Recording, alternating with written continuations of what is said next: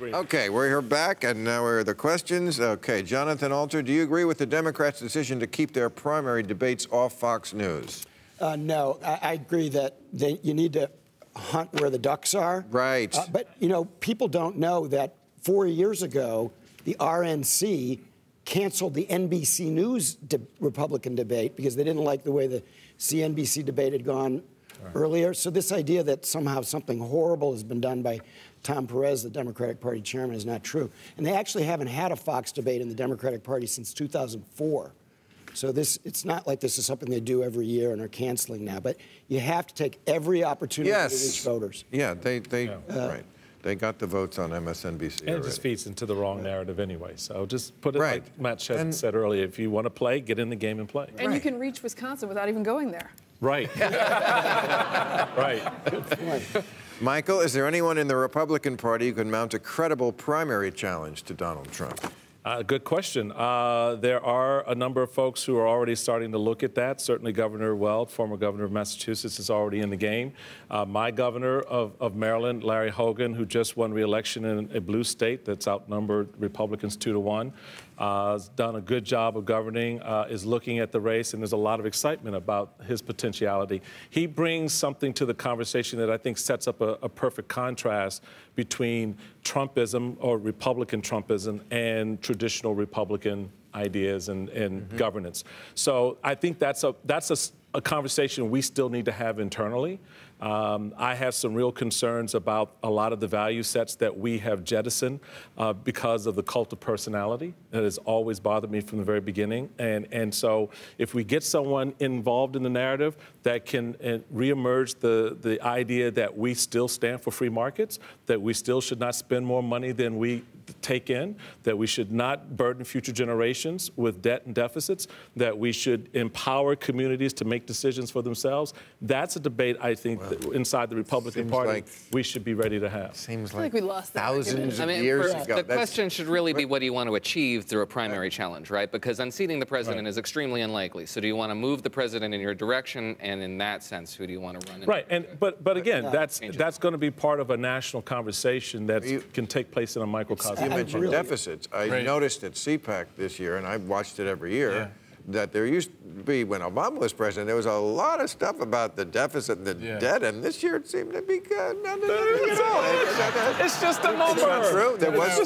It was mentioned? We had Tim Chapman there from Heritage Foundation. We had Senator Perdue from Georgia. No, the fact is this, which is both parties deserve to be horsewhipped over their profligate spending. I mean, $22 trillion in debt. Someone's going to eventually say, hey, guys, you're going to have to do something about this. But only $1 trillion with the tax cut. $1 trillion. Look, I'm going to disagree with you about the need for the tax cut. I actually think America was growing less and less competitive because of our fourth highest corporate tax rate.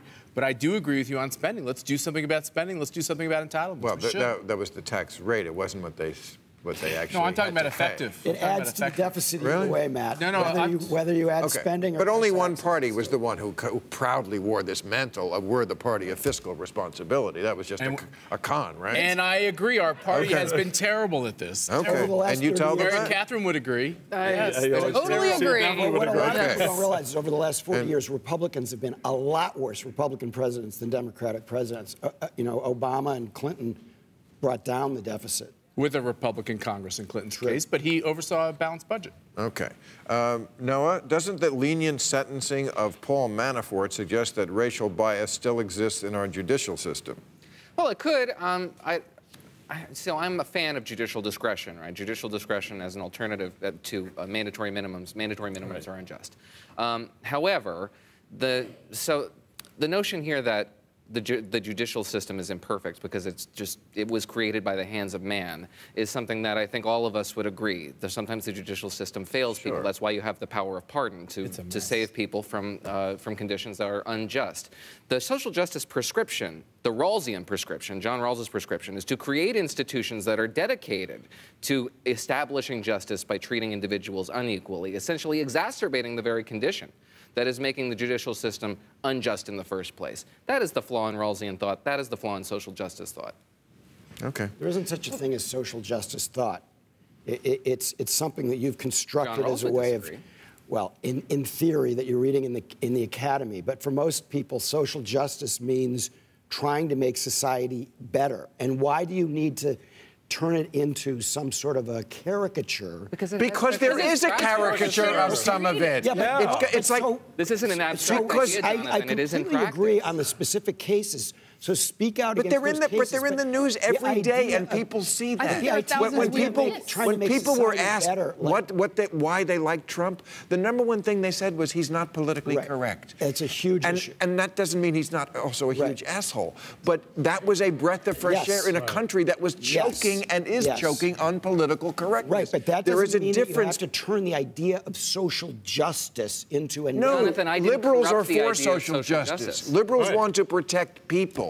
The people we're going after want to protect feelings. I completely agree. There's an Okay, then why are umbrage. we arguing if we There's an completely umbrage agree? culture. Why are we arguing? There's an Every umbrage time I get culture to that I something, don't we completely agree. Everyone agrees. We might also agree that we need a lot of reform in our criminal justice system. that's It's a mess. Absolutely. That's actually And you something didn't we're- get there, and we just signed a bill, and you didn't get there by telling people to sit down, shut up, and check their No, privilege. that's right.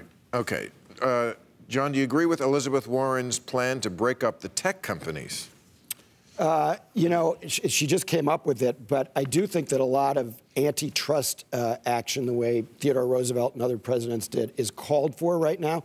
We haven't had antitrust in a long time, and Louis Brandeis was right that bigness can sometimes equal badness, and they abuse consumers when they get too big. And I think that is starting to happen with the tech companies. They should take a close look at it. But can't you just hold bigness to be accountable for what they do? But they're not being held accountable. But that's part of the problem. You can break them up and still not address the underlying problems. That's true. That cause the behavior that everyone's upset about. So instead of trying to deconstruct something that was built at the hands and the sweat of someone who took the very risks that were necessary to create a Google and a Microsoft, et cetera, instead of saying, well, it's too big now because we don't know what to do with it, let's break it down. Let's look at the underlying issues that cause the concern that a lot of us have. To do that, you have to have about privacy. regulation. Well, you guys are against regulation. So That's it's not- one or the that's other. not true. Regulate That's or you not true. regulate. That's not true. That's not true. And I think basically consumers should be able to control their data. They should be able to decide what they do. And these privacy policies and all these platforms are ridiculously complex. And what we're learning is they just override any box you check anyway. And that's probably a fraud. I take matters into my own hands and just lecture my Alexa because I know it goes straight to the top. The CIA. On that note, You listen to thank you me. very much, ladies and gentlemen.